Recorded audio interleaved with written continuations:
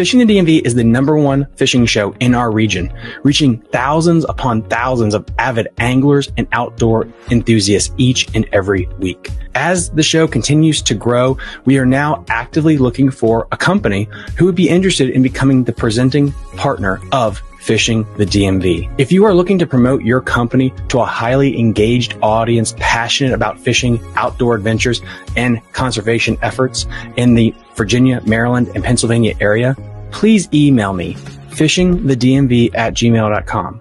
Again, if you're a company interested in joining and becoming a part of the #1 fishing show that continues to grow in leaps and bounds each and every month, email me, fishingthedmv@gmail.com. Thank you so much. You're listening to Fishing the DMV with your host, Thomas Ahrens. Fishing the DMV is brought to you by Jake's Bait and Tackle, located in Winchester, Virginia. If that doesn't get you jacked up, I don't know what will.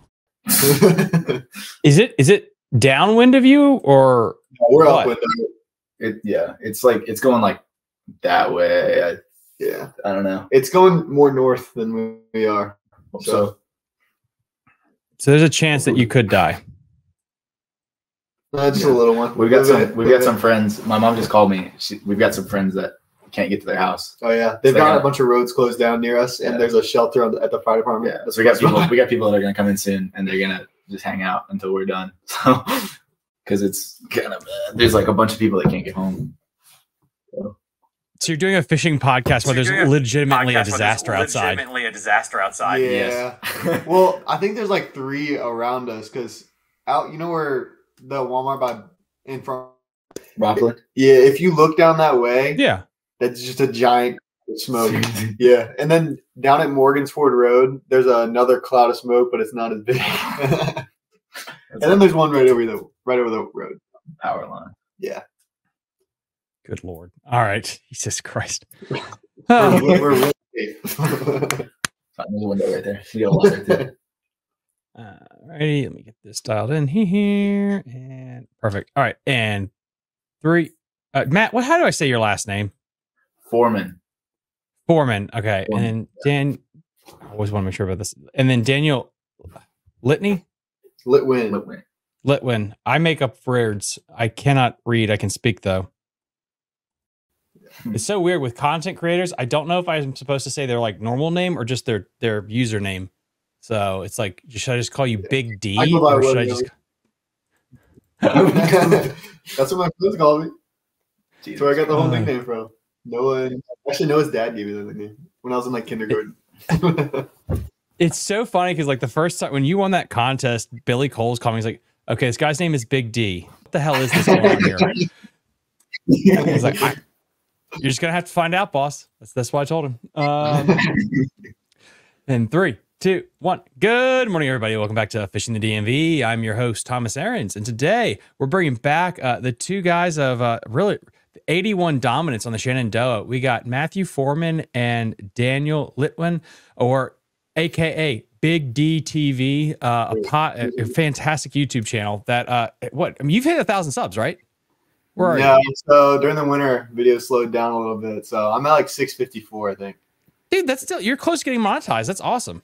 Yeah, I'm getting up there. So you go from a kayaking YouTuber on the Shenandoah, and then this story for today is y'all decide to hit the co-angling scene. Yep. So, how did all that start? Yeah.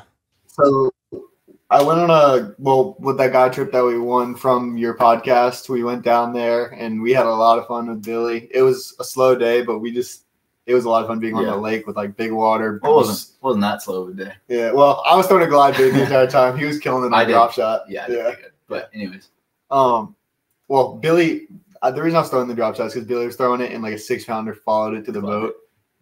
Yeah. Sorry, can't talk. But that just made me like, man, that's awesome. I just want to see that happen. And never really did, but I still wanted to throw it the whole time. I had a lot of fun throwing it. And then I decided to take my dad down with him for his birthday / Father's Day. And Billy told me that there's a BFL coming up and I should fish it as a co-angler. He said as long as I catch like 4 fish, I'll probably win my money back. And he was right. So Let's talk about that then, because like, were you guys like, having Billy or anyone just be like, you should enter this tournament when you've never done something like this before is one thing. But then you sign up, you commit to it, and then you're driving down 81.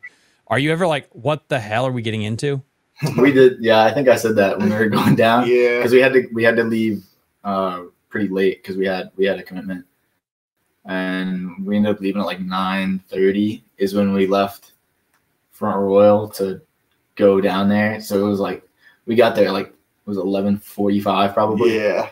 And we were like, what is going on? Yeah, the motel we were in, that's a whole story. We got I maybe got like 30 minutes of sleep. I didn't sleep at all. I was wide awake because we drank energy drink. I had a Red Bull because I was driving down.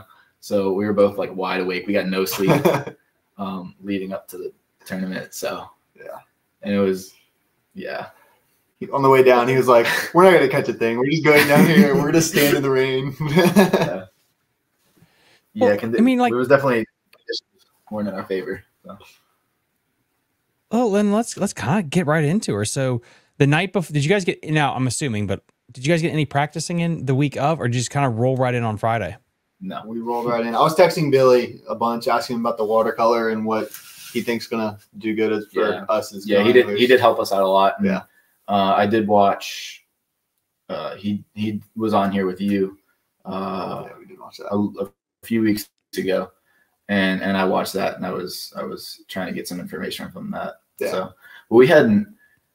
I don't think we'd fished for largemouth not in like probably months. Yeah, well, we went on the river and we hooked 3 5-pounders. We weren't even targeting largemouth. Yeah, we caught river largemouth. We hadn't fished like a lake in a long time.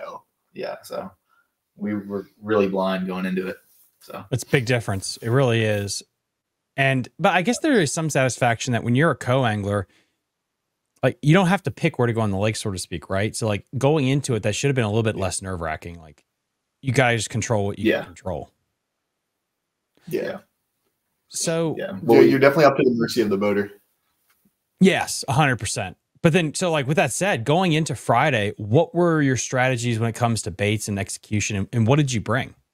So the main thing that I was throwing the entire time was shaky head, drop shot, and a jerk bait. I had other stuff rigged up, but I didn't throw them as much. But that's all I caught them on was shaky head and jerk bait. Yeah, or shaky head and drop shot. Sorry. Yeah. So we recently picked up. I bought a couple of refurbished Dobbins rods. Mm-hmm. I got a 7.5 Sierras. I got a pretty good price for them, and we got them to throw the mag draft around because we've heard a lot of good things about it, and I really wanted to use it. So that was. I had one fish on that. You didn't catch anything. I was throwing it, but I wasn't catching anything on it. Yeah, well, it was pretty finessey day. It seemed like, but I did catch one of the 3-pounders that got me 9th place was on a mag draft. Other than that, I threw just a Vision 110 Junior, like a white. It was Spawn Cherry, and then I was throwing a 4-inch white jerk shads on a drop shot. And that caught my other 3-pounder. But other than I didn't catch anything on like shaky head or jig or anything. But we did bring down some Rogers jigs, the Smalley jigs, because we knew it was probably going to be kind of a tough bite. Mm-hmm. So we wanted something small and finessey. Yeah. Didn't get anything. I used it for a while, but it didn't happen. I was following, so my boater was actually throwing a full-size jig a lot, like throwing it up into the brush and everything. And every time he'd pull out and stop casting there, I would cast the drop shot in there. And that's where I caught one of my fish. Is he cast in there, took it out, I cast it right in there, same exact spot, and hooked a little fish, pulled it in. That was a smaller lure. Yeah. More finesse. Well, let's kind of go blow by blow here. And I don't know. Let's go with Matt first, I guess. So you draw your boater. What is that like? Like, who is he? So should I put out his name, or I don't want to put out his name, but well, give him a fake name. We'll call him Jim. Jim. Okay, Becky. I don't know. So Becky. I'll go with Becky. So no, I'm not saying that. So Jim, he pulled up. Daniels got there first. Yeah. I was kind of standing there for a little while because we got there kind of early. So I was standing there. I was like, kind of like, we're, starting to get a little bit nervous because I saw people rolling in, and I was like just standing there with my rods. I'm like, My boater. yeah, but he got there eventually. And have you met Jim before? Did you already have a phone call with him? Like, did you get a vibe for like what he wants to do? Yeah, Is it going to be stressful? Okay. Yeah, I talked to him the night before. We both talked to our boaters the night before. I gave him a call. He did some pre-fishing, so he had a spot that he wanted to go to. He said he actually did pretty good the day before. He said he caught a bunch of 3-pounders and some smaller ones, so that gave me a little bit of relief. But I talked to him for a little while we were sitting in like the pouring rain and darkness. I talked to him for a while and got to know him a little bit, but it was also the launch was really confusing too. We got a late launch because we didn't hear our number, but we got out there pretty quick. It was freezing though. And as soon as like we stood up, we went straight to docks. We started fishing docks immediately. It was a little tough getting started because my hands were like shaking, and I was trying to throw. I started off throwing an Okashira actually, and I couldn't do anything with it. So I started throwing like the mag draft and stuff around, and he was just beating the docks with a finesse worm, and I was just trying to follow up, and I was casting out in the middle of the cove into a little bit deeper water. Mm-hmm. It did take it only took 30-45 minutes for him to get into a fish off of a dock, but it was pretty small. But he was following a graph for the whole time. He was scoping. He did. He wasn't scoping, but he was following. It wasn't live scope, but it was whatever side scan or something. Yeah, whatever it was. It wasn't that high tech. Yeah, but he ended up pulling a fish up. Like he hooked one. It was a good sized fish too. I saw his rod really go down like when he hooked into it. Pulled it up. I think it was 20 feet of water, 18, 20 feet out in the middle of the cove. And he set the hook on it, and then it shook it. And I got the mag draft out real quick and flipped it past it and let it sink down pretty far. And that's one of the 3-pounders that I think it was the same fish as well that ended up eating the mag draft after it shook the finesse worm. So I think he was a little. Hold on. So for the people at home here, so basically you see this dock, you already have the mag draft in your hand, right? And then so this fish shakes off, and then you just immediately flip in there, or did you switch rods while all this chaos was going on? So he was fishing docks, and then he switched around. He turned his boat, so we were kind of facing, because like the middle was right here, and then there was a little cove right here, but we were fishing these docks, and he kind of turned away from the dock and turned out into the middle, and he was like watching his graph out in the middle, trying to find where they were, because he said they were on docks the day before. They were all up under the docks, but they didn't really seem to be there. So he was starting to look around out in the middle, and I think I was throwing the mag draft. I was throwing the mag draft on the jerkbait like pretty much the whole morning. I caught one like, dang, it was like 6 inches, 6-7 inches, but nothing really that great that happened. But once he turned around, he hooked the 3-pounder, and then once I got in there with the mag draft, that's when I got that one, and we kept fishing around that cove. I did pick up another 14.5, I think it was, off of the jerkbait. So how are you feeling? You got 2 in the boat in your very first tournament ever in history in the back of a boat of BFL. Oh, I felt pretty good. And he had told me because I was trying to be like, well, I don't know, I just want to do all right. And he was like, oh, if you're doing this good this early, he's like, you're probably going to get a check. He's like, you're probably doing better. Cause I was doing better than he was at that point. Mm-hmm. So he's like, you're probably going to get something. And I was like, okay. Was Jim an older guy or a younger guy? He was a little bit older. He was probably like 40, 50. So, okay. Yeah, he was a little bit more old. He was a little bit more old school. Seemed like, he had something to say about the whole like live scope, forward facing debate. Does he give off Randy Brockett vibes?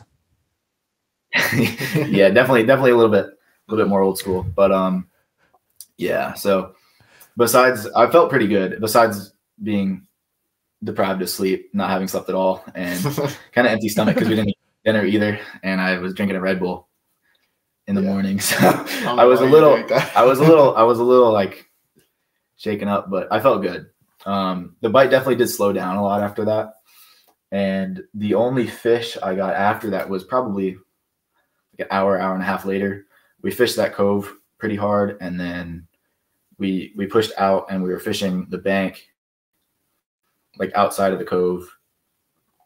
And I saw this, like, he was still flipping into the docks with a finesse worm, and I was just following up with whatever. And then I saw this like patch of sandy looking, like lighter colored bottom, and I was like, that kind of looks like beds, because it was, you know, looked kind of circular. So I was like, so I said something to him. I was like, you might want to cast that. It was like, kind of looks like a bed. But I felt kind of stupid saying it, because I was like, well, Billy was saying that with how warm it was prior to that there was going to be an early spawn unless we got a cold spurt. Yeah, but I guess we did get a cold spurt. But I felt kind of stupid saying, like, it looks like a bed right there, as if we were like, sitting there like freezing. But he didn't really do anything. He was like, maybe, I don't know, and then kept going. So I was like, whatever. So I flipped the drop shot right onto it, and that's when I pulled out my second 3.5 pounder right off of it. And he was like, "You called it, man." That is a baller move to your butt. It's like, can I throw out that stump? Yeah, wham! Thank you. Well, because I told him about it too, because I was like, I'd already gotten the 3, and I kind of wanted to, like, I felt bad about like coming back, getting the rebound on his fish. So I wanted to be like, hey man, that there's something right there. And he just ignored it and kept going, kept skipping under docks. So, but that was really cool to see that. It was weird because it was like 3 feet of water, but I don't know, not complaining. We did fit. That was like the first 4 hours too. It was like the morning. That was like 11:30. We went to a different area. We went south down the lake a bit more, and fished in another area, and he ended up doing pretty good. He pulled out a 4-pounder and I think a 2-pounder and then a dink. So he ended up with 4 fish. I didn't catch anything in the whole second section that we went to, which was really weird. So I was just kind of stressed out because I just pulled like 3 out, and then, or 4 technically, 3 keepers. And then I like stopped catching anything, but I still ended up with a pretty good bag. So, yeah. When did you feel confident though? Like, I think there's like so many emotions when it's your first tournament, and the fact, like, I think I probably sucked my very first tournament, first couple, and then this is yours at a BFL, and okay, you get a 3-pounder on a mag draft. You're like, all right. It calms your shoulders. You feel a little looser, like you can breathe a little bit easier. Did you ever have that moment in the day where it's like, oh crap, I might have gotten a check? Yeah, I was like, once I got the second 3, or once I got the first one, I was like, okay, I think I can do this. But then I was kind of thinking that everybody else was going to be doing that too. So I wasn't getting my hopes up that much, because I was like, well, if I could do that, then they must be sort of active. Once I pulled out the second 3-pounder, I was definitely like, okay, I might have done something, I might be, hopefully I'll at least get my entry fee. I was feeling pretty good, but I definitely wanted to get more. I know I was kind of anxious about it towards the end, because I knew I could, because I was watching my boater pull out fish. He was pulling out like pretty quickly. He pulled out 3 fish off of a row of docks within like probably 30 minutes. And then I kind of got anxious because I wasn't doing anything. And that kind of threw me off, kind of dampened my spirits a little bit. But I was still feeling pretty good about the bag I had. So before we go to weigh-in, let's go over to Daniel. And Daniel, do we have to give your boater an alias?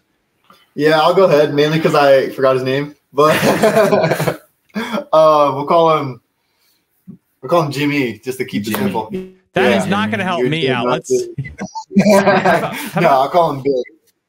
Not Billy. Not Billy Coles though. He wasn't fishing. Okay, so you called Billy Friday night. What is that like? So I was texting Billy, texted Billy, and he was like, "Give me a call as soon as you can." So I go outside, I call him, and the first thing he says is like, "What's up, Daniel? Yeah, I tried to start my boat the other day and it didn't start." And I was like, "Oh, I hope you fixed it." And he was like, "Yeah, I went out yesterday, but I didn't catch anything."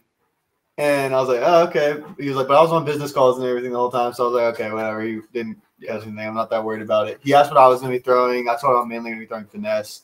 And he was like, "Okay, yeah, he's probably going to be throwing these full-size jigs and jerk baits." I'm like, "Okay, so we're going to kind of be a little opposite. I was kind of looking forward to that because I could follow him up a lot. That's what we were told was by, I think, you and Jared and a few other people said that to kind of throw what they weren't throwing. Yeah. And, do the opposite. Our goal was definitely to go a little bit more finesse than the average largemouth fisherman, I guess, because that's what we do. That's what we were really looking forward to, because when we're on the river, we're fishing finesse like basically all year round. Yeah. So we're pretty good at it, I'd say. Yeah, we're all right. Well, no, you guys are, and you're fishing your strength, which is really smart. That's something I think you and Jared told us, was to stay sticking to what we know how to do. Yeah. And again, like how Matt started fishing the cove when it was deeper, Jared told us to do that. To kind of come off of the docks a little bit. If your boat is on the dock, turn around, do 180 and fish out there, and there could be fish out there. But tournament day, we pull up. He pulls up the time that we arranged, which was like 4 a.m. So we're really tired, going off of 30 minutes of sleep. Well, I got 30 minutes of sleep. He didn't get anything. And we get there and we start talking, and he's a really nice guy. He's fished a lot of tournaments. He's fished very high up tournaments. I think he said he fished one of the classics. And he's won a boat. Yeah, he has 2 boats. Yeah. So I'm like, okay, this guy knows what he's doing. I'm pretty excited about that. Yeah. And so we're just talking. We get on the boat. He seems really interested in my YouTube channel. I show him a video. He's a really nice guy. I had a lot of fun just talking with him. And then launch comes. I'm already wet. We start going, hit like 60 miles an hour, and my pants that are supposed to be waterproof, water resistant are soaking wet. It feels like I just jumped in the water. Yeah. So, and I'm just like bundled up, shaking on the whole ride. And we get there, and I kind of stand up while I'm shivering. And he's like, all right, let's go. And he's got live scope. He's looking down at it most of the entire time. We both pick up jerkbait, and I didn't realize. So I throw the jerkbait down. I pick up this shaky head, which might not be the best of color to choose that exact day. Yeah, but the water was a little stained, but we only brought green pumpkin. But there was a lot of brush around the bottom that we were fishing, and he actually saw the fish go to my lure when I hooked it. So I threw to the left of where he was barely moving it, just twitching a little bit, bumping it on the sticks. And he said after I hooked it, he saw the fish dart towards it. And I hooked it. Dude, that's so cool. Reeled it in. My fingers are barely working. My fingers are barely working, so I can barely hold on to like the reel. I get it in. It's the biggest fish I caught the entire time. It was probably like 3 to 3 1/4 pounds. Put that in the boat, and I'm like, all right. And that was like within the first 20 minutes. So I was like, okay, might be able to do something here. Yeah. And then we keep going. Like 30 minutes later, he hasn't caught anything. I haven't caught anything else. And I pick up drop shot, throw it in the back with a little robo worm. It was green on top, purple on the bottom, just to give it a little more flash because the water clarity. I hook a teeny tiny little thing, maybe a pound, get him in the boat. And I'm like, okay. I throw him back in there. I'm like, oh, okay. Hopefully that'll help me out a little bit. But another I don't know, probably hour and a half. Like 10. Maybe like 9. At the earliest, at the latest, it's 10. It's probably like 9:30. But you got time. Another hour and a half. Yeah. And nothing. Not seeing anything. The balls of fish that he was following on live scope, we're not seeing him anymore. And we're back in this cove. There's no docks or anything. He wanted to fish back in the coves to start out. And hour and a half goes by. He's like, all right, let's make a run to these docks. And we go to these docks. Didn't catch anything. Nothing the entire time. So we go to a different cove, pretty close to the first one. We go back there, and this is when he starts throwing his big full-size jig up into piles of trees and stuff that are coming out from the bank into the water. And I'm just following up on everything that he does. And then he throws into one, comes out with nothing. I throw the drop shot in there within like 2 seconds. I hook another one, get him in the boat. Hands barely work, even worse than they were the first time. So I'm reeling it in. I get it in. It's probably a 2-pounder. Yeah, probably 2-pounder. And throw him in there, and he's praising me. He's like, man, you're doing really good for your first tournament. And it starts to make me feel pretty good about myself. So I'm starting to think, man, I might cash a check. I might get my entry fee back. Yeah. I'm gonna be pretty happy. And then so you got three, right? You got 3 at this point? It was 3 and 3, yeah. Yeah. We both got 3. I had 3 at that point. And for maybe the next hour or two, didn't catch anything. So we go to a different set of docks. He still hasn't caught anything. We go to a different set of docks, and he's throwing the jerkbait around. So I'm picking up drop shot, and I'm pitching into the dock, casting to farther docks, right at the posts of the docks. So that's something Billy taught us to do. Yeah. Was throw drop shot right at the post. And I hook a little one, and I'm trying to get him in because I can tell he's a keeper, but he's barely a keeper. So I'm trying to get him in with my frozen hands, and I can't hold it right. So I'm like gripping the handle like this, reeling it in. And he gets to the boat and it gets off. And I'm trying not to get too upset about it. So it's whatever. It's whatever. It's not going to cost me anything.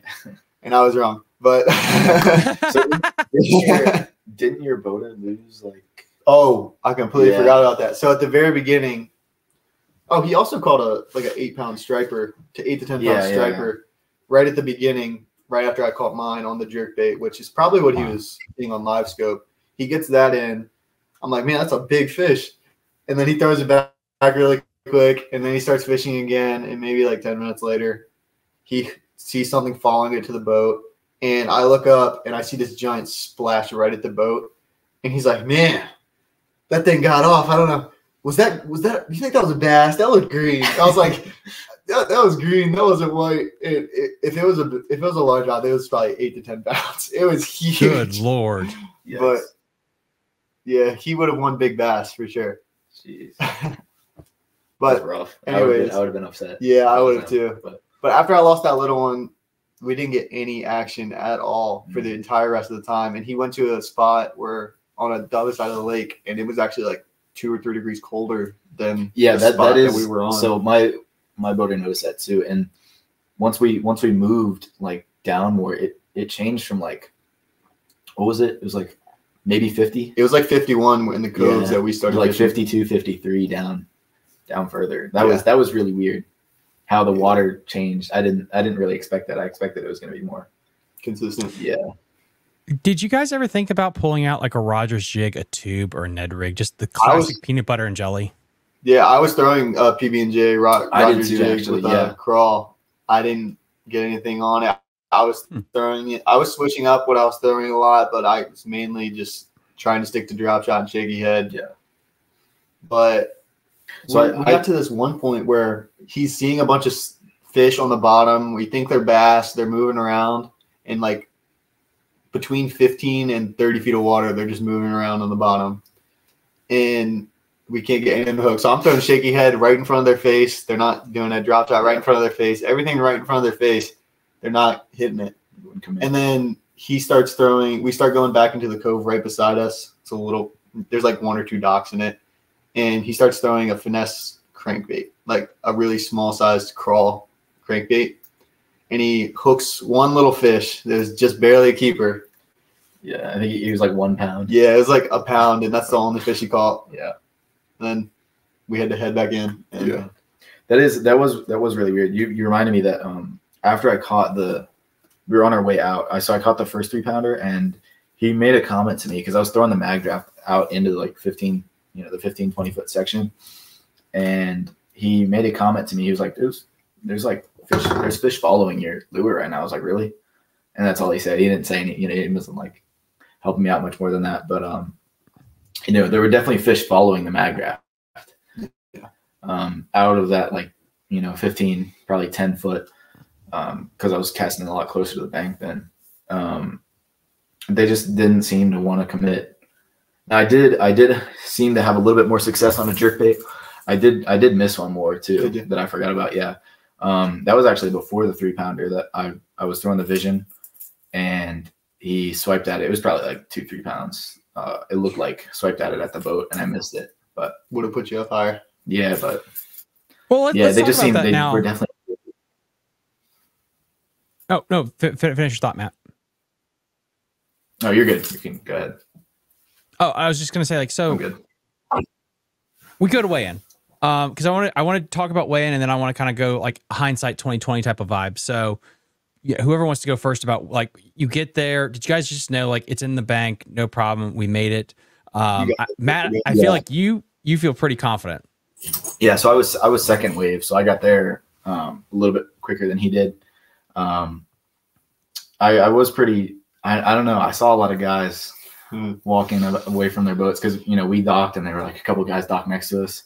And I saw these guys picking up probably like 15-pound bags, like, you know, full bag. And I'm like, got a little nervous. But I figured that most of them were probably boaters. So it made me feel a little bit better. But I went and, you know, got the bags, and then my boater and I walked up there, and I went first, and the dude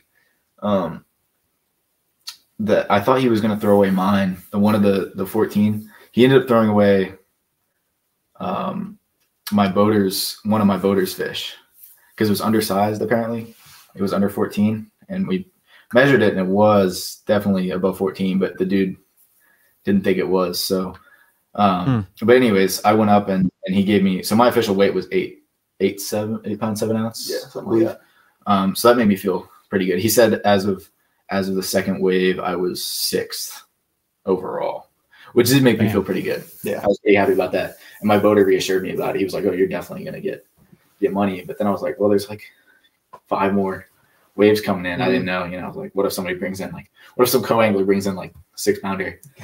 So, but I was trying to be, you know, I was pretty happy with it regardless. So, and then by the time, because I was helping my boater, I actually backed his trailer up as he was loading up. Yeah, I was surprised when my boater launched. He's like, "You think you pull the trailer out and park it for me?" I was like, "You're gonna let me? You just met me. You're gonna let me do that?" I was like, "Yeah, I can do that." So did mine. Yeah. It's like, do you know where I grow up, man? I mean, come on. So because when I was backing up, he actually walked right behind. Like, I saw him walk behind me, and I was like looking around, like trying to back up, and he was like in the way. I saw him walk by because that was after you weighed in, right? So I was there for probably 20 minutes before you were. Yeah, but when we pulled up, I saw where you guys were parked, so I was like, all right, I gotta go talk to him, see how he did. Yeah. But yeah, so when I went up there, we went in, and I was like, man, if we were doing this low, everyone else probably did this low too.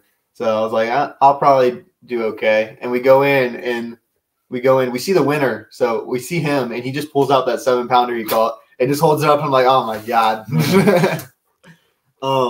That kind of lowered my confidence a little bit. And I was like, man, all mine are less than half the size.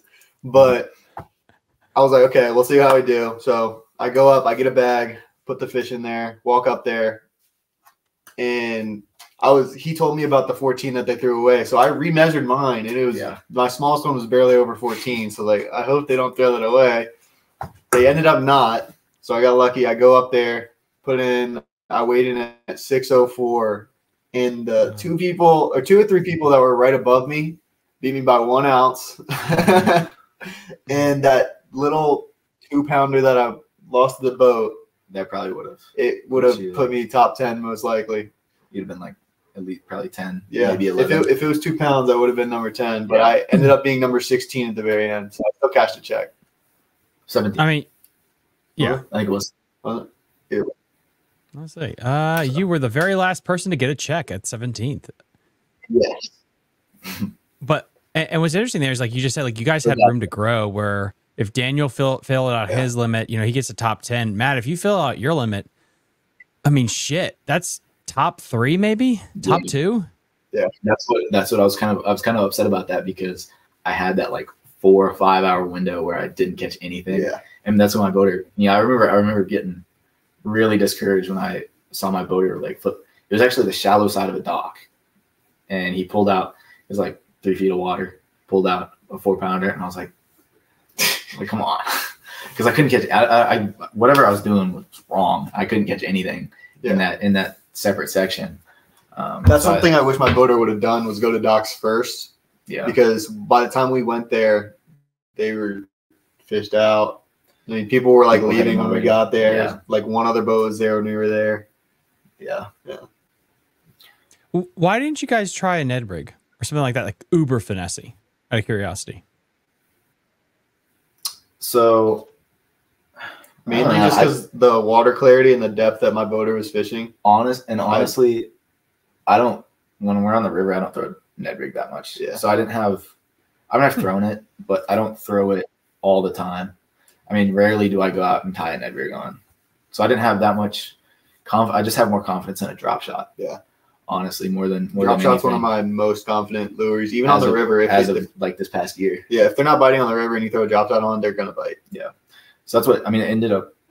I threw a drop shot and then I threw a finesse jig, and I figured that would be good enough, close enough to a Ned rig. Just what I usually throw. I figured, I'd go with what I'm used to. But maybe I should have thrown a Ned rig. Maybe I should have thrown a smaller shaky head, but I don't know.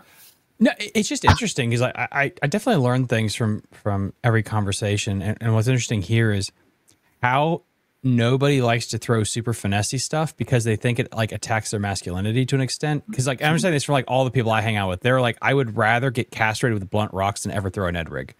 Hunter, I know that's what you said if you're listening to this. And it's so interesting.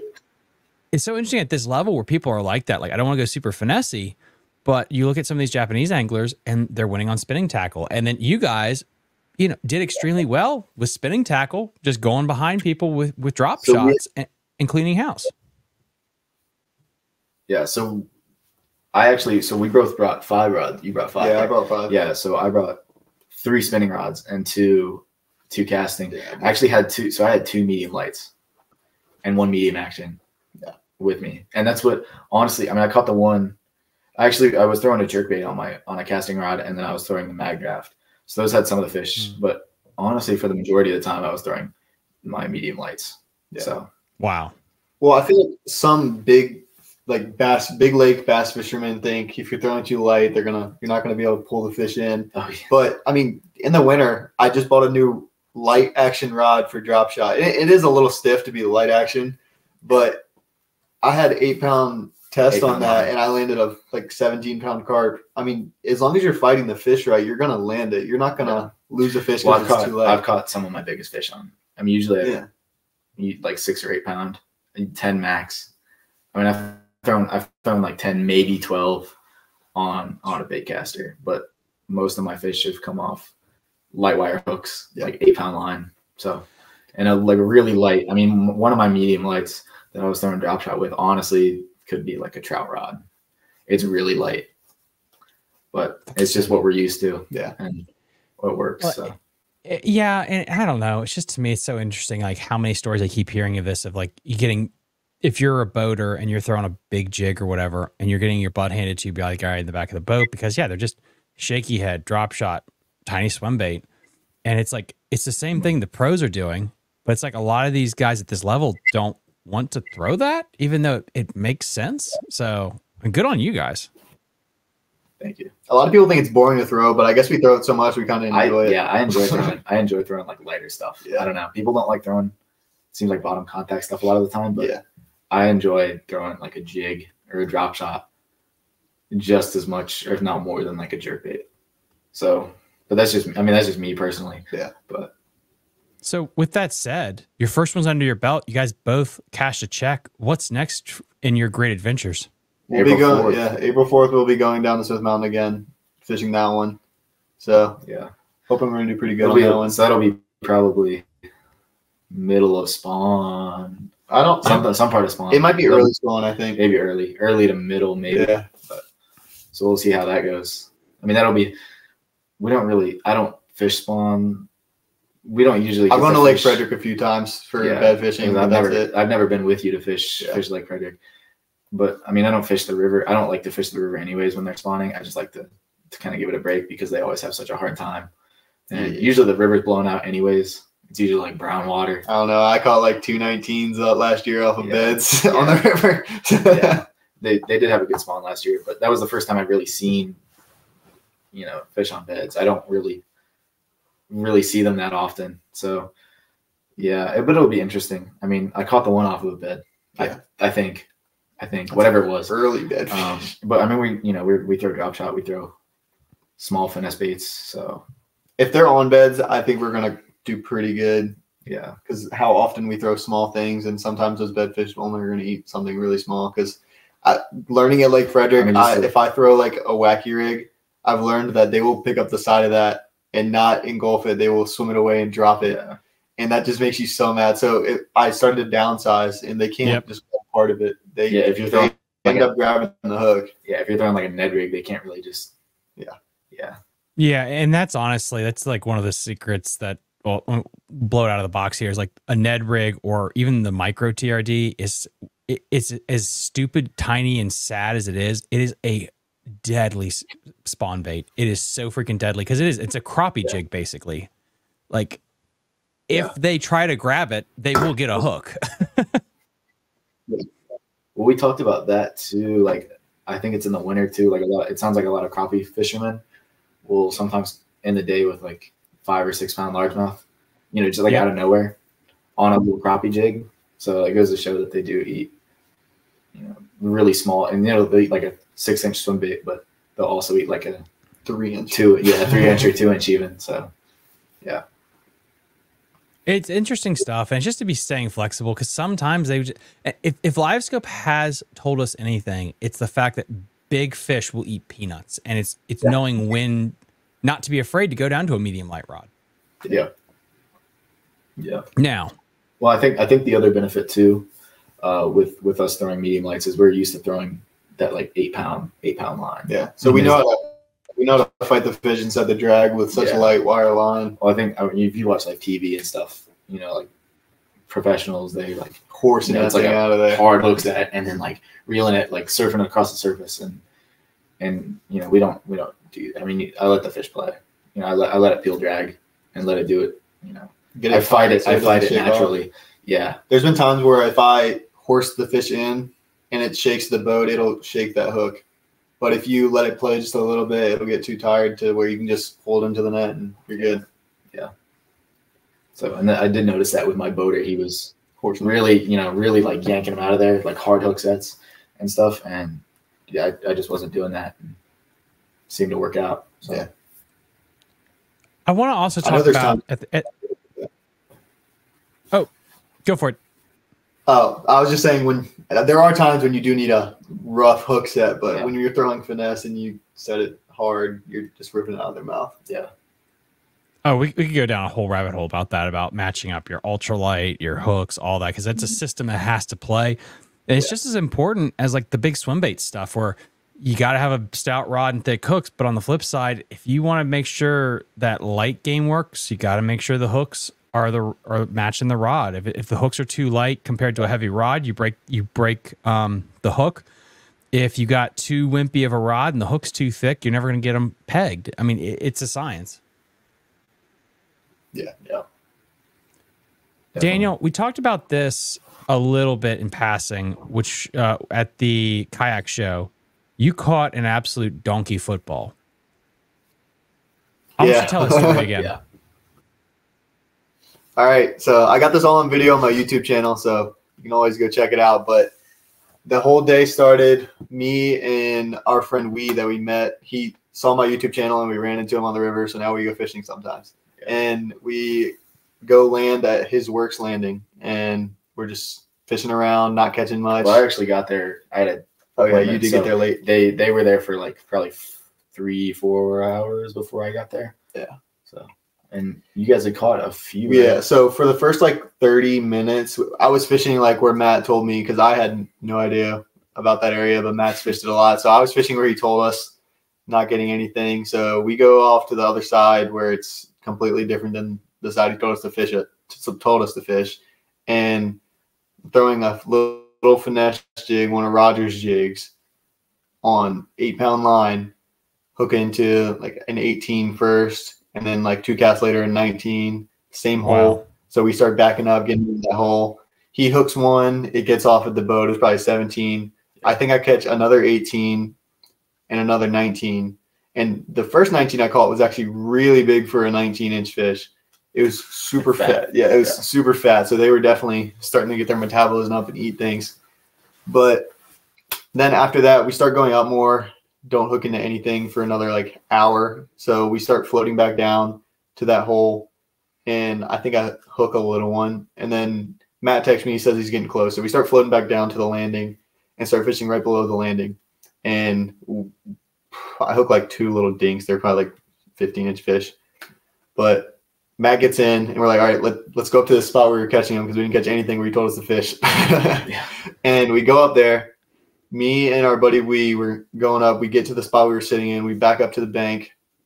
and we just start casting. And I catch a 17-inch smallmouth and then nothing for like 30 minutes. And Matt's on the other side of the river. I'm trying to get him to come over. And I was checking because there's I was checking some like springs and stuff. Yeah. And I was like watching the water temperature, but I really wasn't doing anything. Yeah. So at that point, I'm kind of like relaxing. I got my feet up on the canoe and I'm just casting. And then Wee's like, maybe we should scoot out a little bit. So I'm like, okay. So I start to, I'm still fishing while he's moving, and then reel in slack, and then my line just starts going. I set the hook and it's just screaming drag. Wow. I hadn't had a fight like that since November of 2022, I think. Yeah. And reeled it in. I'm like, Matt, you got to get over here. This might be new PV. You got to get over here. And he's like, no, it's not, dude. Stop. It's not that big. Get it in the net. It barely fits in the net because he has one of those triangle nets that if you don't get it head first in there, it's not going in. But I get it in, and I'm just so excited holding it up. And we're trying to guess the length, and we usually kind of underestimate because I used to overestimate so much when I first started. Had that he would always be like, it's a citation, and then it was like a 19 3/4. Oh, yeah. It took him forever to get his first citation. Yeah, and I caught like 3 or 4 19 3/4 inch fish before I caught his citation. We'd go out and I'd like catch one right in front of him, and then he'd hook one, and it was like a 1/4 inch short. Oh man.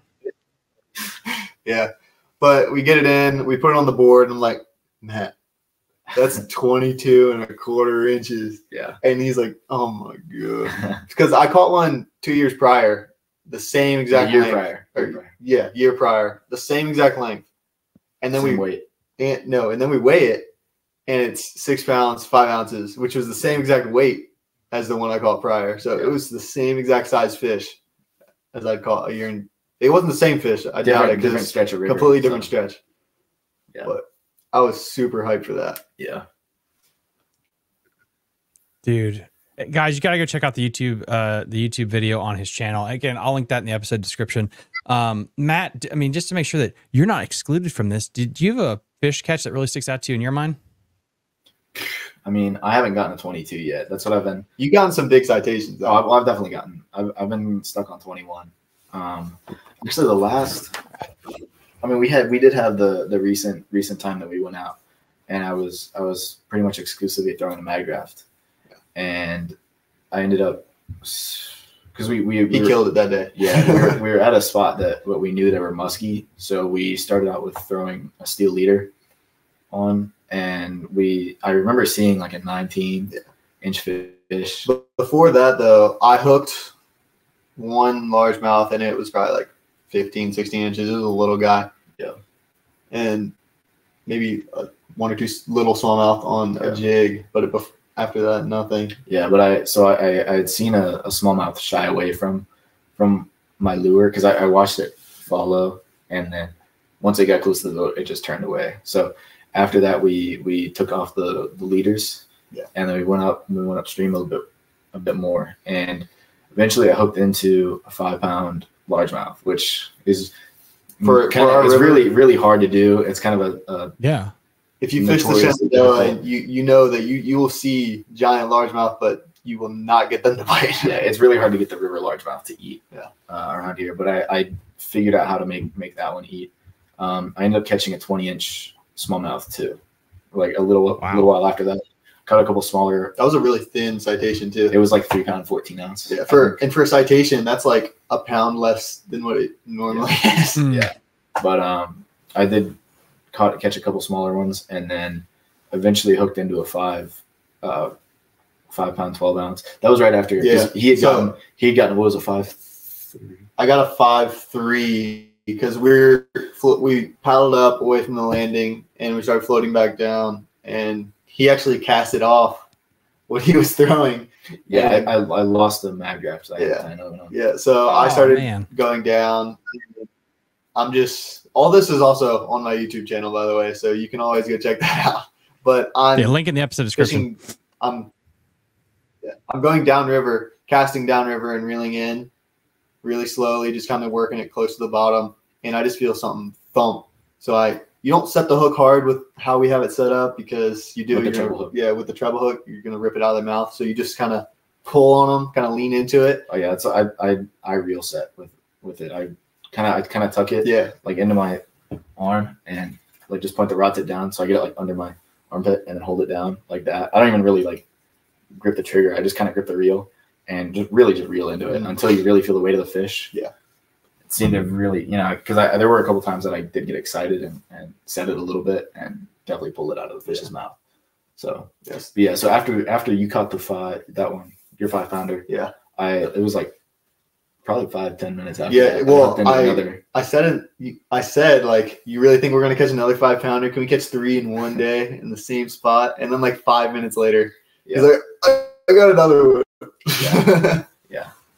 That was actually my personal best largemouth. Yeah. Because we never fish lakes or anything. So that the 5-pound 12 was my new personal best. So, and it actually beat his by like ounce or 2 ounces. But actually that same spot, I caught another 5-pound largemouth in the winter, like not last winter, but the winter prior. We went out there and I had a little finesse jig on and I saw a school of largies, so I cast it into it and I could see the big one go and take it. So maybe it's something about that area that we fish that they're more active, but I don't know. Well, I've fished separate areas. You weren't with me at that time, but I have fished separate areas on the river that I've pulled out like 19-inch smallmouth. It was recently like 4-pound largemouth. Yeah, but yeah. We do have to get on the smallmouth game. We've got a couple tournaments, kayak tournaments going on now, and we're pretty low on the leaderboard. So. I'm like, no, I'm not that low right now. I'm like 5th or 6th, but that's just because it just started, and I have a full bag, but they're all small. Yeah.